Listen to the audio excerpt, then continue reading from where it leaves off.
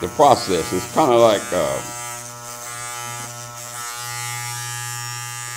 when you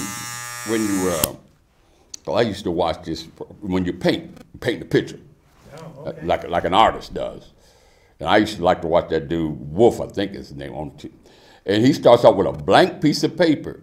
Ultimately, you get to see the entire picture of what he originally started out with the idea of painting, let's say, the picture of a church, let's say, and what goes on inside the church. Okay. So he starts off with this and that and that, and that's what this process is. Huh?